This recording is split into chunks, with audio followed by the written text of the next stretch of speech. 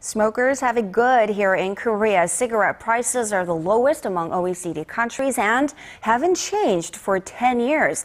As the smoking rate has been the second highest last year, the Korean government tries to tackle this issue with plans of raising tobacco prices. Kwon Soa tells us more.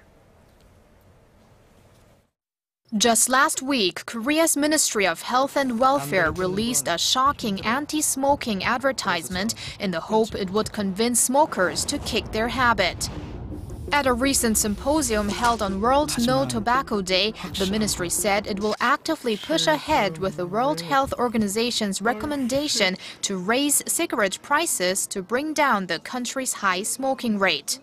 In Korea, you pay 2,500 won, or roughly $2.50 for a pack of 20 cigarettes. That's the cheapest out of the 41 OECD nations. A pack of cigarettes is more than 6 times more expensive in Norway than it is in Korea. Experts say the relation between the price of tobacco and quitting cannot be ignored.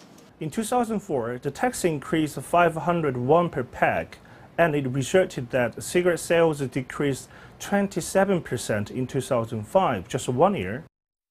I don't think I will quit smoking if the prices rise a little bit, but I might if they double. I used to smoke.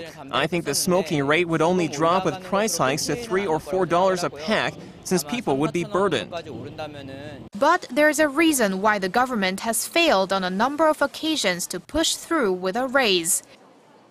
There are concerns people in the low-income bracket will be hit hardest, since a cigarette price hike also means a tax hike.